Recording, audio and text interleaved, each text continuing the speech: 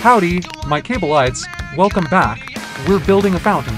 But firstly, YouTube has added a feature. If I say go subscribe to the channel, it should glow or something. So, can you go subscribe really quick? Magical work. Everyone, the trail ruins are the only structures where mud bricks, packed mud, and blocks of coal naturally generate. Minecraft was initially released on the App Store 13 years ago, on the 18th of November 2011, by Marcus Notch Persson, the creator of the game, and was developed by the Swedish video game developer Mohong Studios, which is owned by Microsoft currently. Also, this gives me an idea for another fountain design for the ancient city. Also, I like how the blue stained glass looks so similar to water. It's a very ingenious use of a decorative block.